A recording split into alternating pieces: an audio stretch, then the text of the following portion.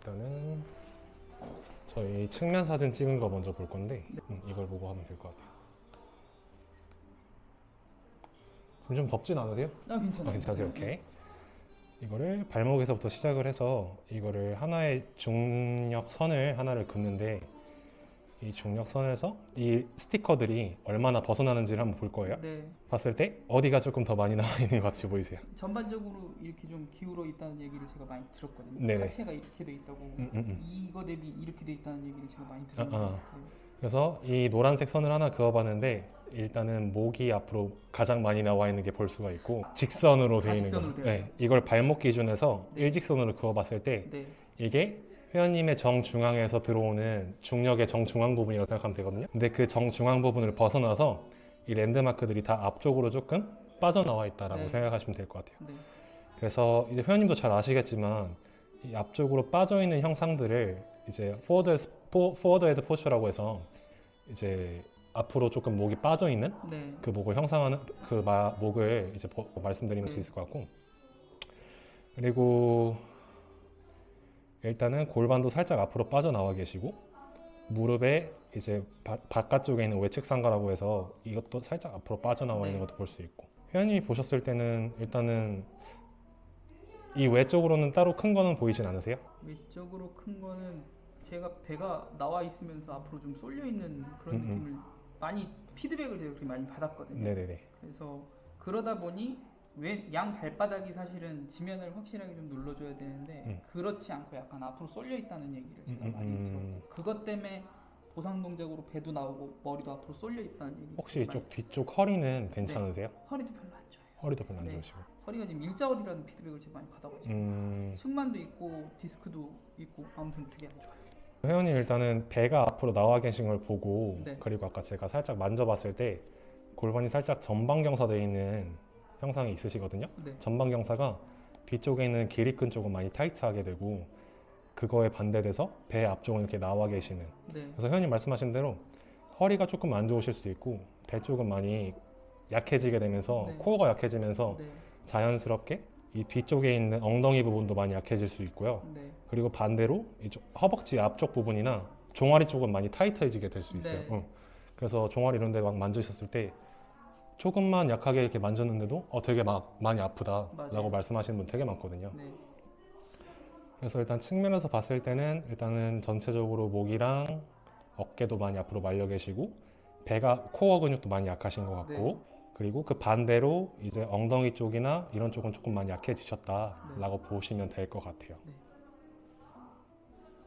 그리고 전면 사진을 한번 다시 보면 사진을 한번 보고 할게요. 전체적으로 봤을 때 전면에서는 큰 특이점은 없어 보여요. 일단은 제가 골프를 치면서 네. 오른쪽 어깨가 많이 들려 올라왔다는 얘기를 최근에 저도 필라테스 수업을 받으면서 좀 피드백을 많이 받았고요. 여전히 아직 좀 많이 안 좋다. 그래서 이 스티커의 지금 기준을 살짝 봤을 때 네. 오른쪽 어깨 스티커가 왼쪽 어깨 스티커보다 조금 더 높아 보이는 게 보이실까요? 골프가 이제 편측 운동이다 보니까 아무래도, 그리고 혹시 또 주무실 때 네. 오른쪽으로 조금 자주 기울어서 주무시거나 그러진 않으세요? 그거는 제가 약간 랜덤이라서 랜덤이시고. 그냥 편하게 눕고 싶은데 네네. 자고 일어났을 때 말씀하신 대로 옆으로 틀어져서 일어날 때가 좀 있어요. 그거는 제가 이제 의지로 조절이 안 되더라고요. 보통 이제 오른손 잡이시기도 네. 하고 골프도 오른손으로 이제 많이 치시고, 네.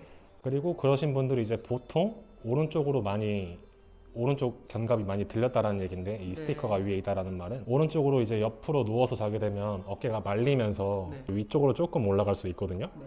그래서 오른쪽으로 주무시는 그 경향도 아무래도 이 오른쪽 어깨가 위로 올라가는데 조금 영향이 있을 수 있다라고 보면 될 것 같고, 그 외적으로도 이제 무거운 걸 좀 드시거나 무거운 물건을 오른쪽으로 많이 드신다거나 아니면은 컴퓨터 작업을 이제 오래 하신다고 하셨으니까 좀 약간 오른쪽으로 좀 많이 기우시거나 약간 그런 편측된 동작을 많이 하실 때 이렇게 약간 좀 한쪽으로 조금 치우치는 경향이 있을 수 있다라고 보시면 될 것 같고, 그리고 어깨가 조금 아까 기울었다고 말씀드렸는데 이건 이제 손등의 위치를 보고 또 말씀드릴 수 있을 것 같아요.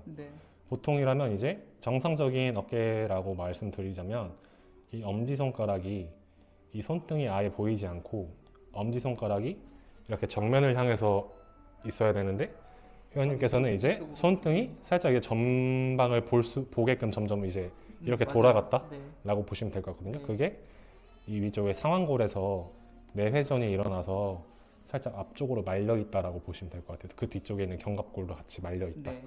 라고 보시면 될 것 같고, 골반은 일단은 괜찮으신 것 같아요. 골반의 위치는. 골반도 사실은 원래는 되게 안 좋다고 얘기를 많이 들었거든요. 근데 네. 아까 말씀드렸던 것처럼 이 뒤쪽에 있는 뼈의 뼈랑 이 앞쪽에 있는 뼈가 높이가 조금 경사가 많이 나 계셔서 네.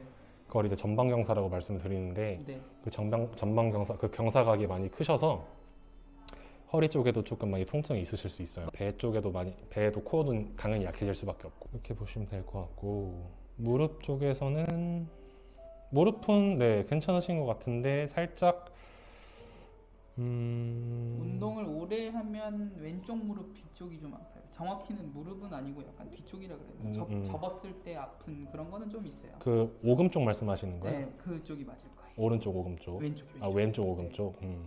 운동을 한 뭐 4-5시간 밖에 나가서, 골프가 보통 4-5시간이 걸리니까 네네네. 그러고 나오면 좀 아플 때는 있어요. 발도 살짝 평발 느낌이 있으신데 지금 제가 양말을 신고 있긴 한데 왼쪽 아치가 많이 죽어 있는 모습이 있어서 네. 지금. 그리고 이렇게 되면은, 그리고 또 왼쪽으로 조금 발을 많이 짝다리를 짚으시거나 그러진 않으세요? 네. 그러니까 습관이 좀 있어요. 짝다리를 혹시 어느 쪽으로 주로 짚으시는 편이세요? 제가 정확히 기억이 안 나는데, 최근에 이렇게 발을 지면을 눌러보세요 했을 때 제가 왼발을 지면을 정확히 다 못 누르고 있더라고요. 이렇게 100대 100으로 딱 눌러줘야 되는데 네네. 여기 오른쪽이 100이면은 왼쪽은 한 90에서 80 정도만 눌리는 느낌의 약간 이미지를 제가 본 적이 있거든요. 근데 지금 사진상에서는 그 반대거든요. 지금 오히려 왼쪽 무릎이 더 펴져 있고 네. 오른쪽 무릎이 살짝 굽혀져 있는 자세여서. 네. 근데 이거는 단순히 사진상에서만 나온 거라서 네. 이 순간에 이제 무릎을 잠깐 맞아요. 피고 계셨을 수도 있고. 맞아요. 그래서 제가 지금 봤을 때는 오히려 이 무릎이 살짝 굽혀져 있고 이 왼쪽 무릎이 더 지금 펴져 있는 걸로 보여요, 지금은. 네. 그래서 제가 짝다리를 혹시 왼쪽으로 많이 짚으신, 제가 습관적으로 대답 못 드렸어요. 왼쪽으로 좀 주로 짚으시나 해서 여쭤봤고, 그리고 발의 아치도 이제 왼쪽이 더 오른쪽보다는 더 많이 죽어 있어서 이제 왼쪽으로 주로 짝다리를 짚으시나 해서 여쭤봤는데, 사진상으로는 일단은 그렇다. 네. 오른쪽 무릎은 살짝 굽혀져 있고 오히려 왼쪽으로 더 체중 지지를 많이 하고 계신다 네. 라고 볼 수 있을 것 같아요. 그래서 일단 오늘 운동은 전체적으로 컴퓨터 좌식 업무를 일단 많이 하시는 편이고, 네. 그리고 기본적으로 코어도 많이 약하시고, 근데 그에 반해서 허리는 또 많이 타이트하시고, 네. 그리고 이제 편측 운동을 좀 하시다 보니까 이제 무릎 쪽에서도 골반이나 이런 쪽에서 조금 이제 통증이라든지 왼쪽 오금 쪽에서 통증이 있으신 편이고, 그리고 발 쪽에서도 이렇게 아치가 조금 많이 죽어 있는 모습이 있어서 네. 일단 전체적인 방향으로는 일단은 위쪽에 있는 승모근 쪽에 텐션을 조금 잡아줄 필요가 있고, 네. 그리고 뭐 어느 선생님이든 다 똑같은 말씀을 하시겠지만 코어를 일단 가장 먼저 코어 운동도 많이 해야 될 것 같고, 네, 맞아요. 체중 감량을 하실 필요는, 지금 오늘 저희가 처음 뵀잖아요. 네네. 지금 이게 6kg 빠진 거예요. 6kg 지금 빠지신 네, 거고, 계속 빼고는 있어요. 지금 배가 나와 있는 형상이긴 한데 네. 이 전방 경사라는 게 네. 이게 살짝 배를 앞으로 내밀고 있는 형상이어서 이게 체지방도 정상이고 체중도 정상인데 배만 이렇게 나와 있으면 이거 비만 아닌가라고 생각하실 수도 있는데, 그게 아니라 네. 골반의 경사각 때문에 배가 이렇게 오히려 더 앞으로 나와 있는 것처럼 보이는 거다라고 네. 생각하시면 될 것 같아요. 네. 그래서 그거를 오히려 코어를 잡아주게 되면 네. 배도 오히려 더 안쪽으로 들어가게 되고, 네.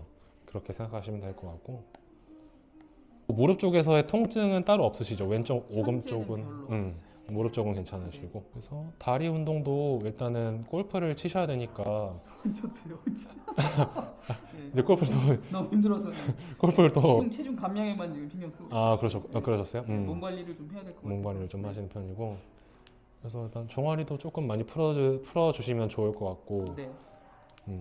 그렇게 운동 방향을 잡으면 네. 좋을 것 같다. 코어 운동이랑 어깨 말린 거, 네. 그리고 골반은 크게 틀어짐은 안 보이시고, 발의 아치를 조금 잡아주는 쪽으로 운동해주면 좋을 것 같아요. 거의 보신 분들이 공통적으로 얘기해 주신 거를 지금 딱 짚어주신 거예요. 네네네. 네. 그렇게 운동을 하면 좋을 것 같습니다. 네. 오케이, 바로 운동 한번 들어가 볼게요.